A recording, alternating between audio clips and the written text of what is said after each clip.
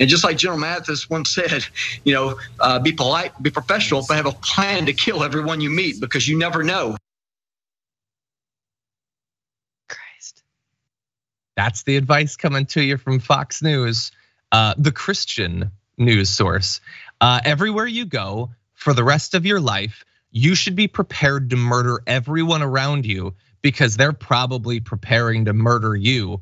And all of this is not a description of some sort of hellscape that, oh dear God, how have we ended up in this place and how can we get out of it? They're fine with that. They think you should be more prepared to kill people, but we shouldn't do anything to stop that situation from happening. We shouldn't change anything. We should all be ready. So what's the best weapon here? I mean, I guess it's the mug. I guess that if one of the producers is out there, bust it through the door, because they probably will, I should break the mug over their head and then try to cut their throat with it. That's what I'm getting from the Christian news source. If I can find something better, maybe a light or like a pole or something, I could probably use a pole actually to beat people to death. That's what we should be thinking about. Can you think of a better way to demonstrate that a society has utterly failed? Yes. Than that everyone should constantly be ready to murder everyone around them. Not at all. Or a society that's failed by the fact that in just the last couple of weeks, people who've turned into the wrong driveway, knocked on the wrong door, have been shot and killed. Because exactly that, we've been telling people to stay afraid, be armed at all times. Have a loaded weapon and shoot first and ask questions later. And if push comes to shove and you get held accountable, you just plead that you were scared. That is it.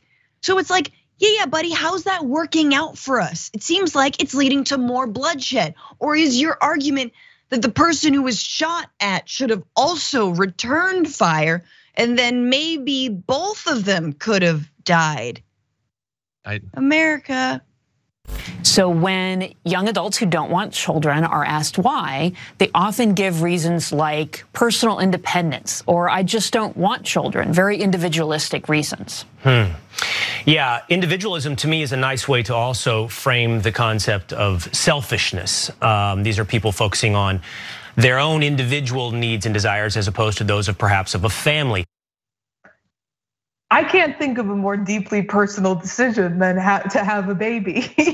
Yeah, I think that is one decision that it's good for it to be personal. It's okay to be selfish. If you don't want to have a baby, don't have a baby. But that is apparently the next thing conservatives are upset about. And of course, it's not any of their business as kids, no matter how much they want it to be. Here's the actual unsurprising reasons young people are foregoing having children. So according to the Institute for Family Studies, a weighted average of both Gen Z and millennial respondents suggests a greater role for economic concerns than the top line results. Crosstabs suggests that for about 3 in 10 young adults ages 18 to 41 who say they do not want to have children, the biggest factor in their decision is the personal financial situation, followed by work-life balance at 21%.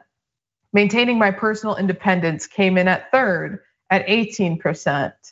Young adults are much more likely to express concerns about reproduction and its connection to climate change as well. So there's one question in particular which spotlighted this concern that people shouldn't have children because the potential child's quality of life would be too poor. So we have this graph that demonstrates that. On this point though, I wanna say, if you're someone who believes this, if you're someone who believes people shouldn't have children because of climate change, and someone tells you that they want to have a child, don't be an ass. Don't tell them that they shouldn't have children because of climate change. That's a decision that you've reached. That's a belief that you hold. But I think that, it's just as goofy, right? As when, conservatives are saying you have to have a baby. If you're telling people they can't have kids, right? This, again, it's not your business. It's a personal decision. I don't see too much of that, but anytime I do see that, it definitely irks me. Yeah, as someone who had a kid and as someone who also said I didn't want to have a kid because of climate change, but then fell into the deepest, darkest despair of the pandemic and was like, what have I to live for except for start family? And then started family. I feel I have a lot of things to say about this. Number one, the right is so full of it, right? Because they love personal freedom. There's nothing they love more than individual liberty. And actually, not having a kid or having a kid is the height of individual liberty in a lot of ways. That being said, I wish that it weren't so.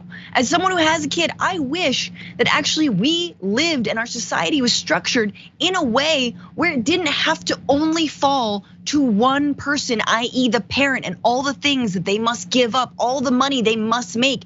And we had more of a community and a society that were amenable to people becoming parents, to raising their kids, to being able to have affordable childcare or universal pre-K or all of the other things, right? Like, this is how we've atomized our American society and privatized everything to the point where you can only really have kids if you're rich, right? And that's effectively, or if you're like me and you're like, hey, mom, dad, can I please, can you help out with childcare? And I am lucky to be able to do that. So, it is so ridiculous to spin this any other way when the stats say right there, the number one reason people aren't having kids or don't want to is because economically it is way too expensive, and they're not wrong.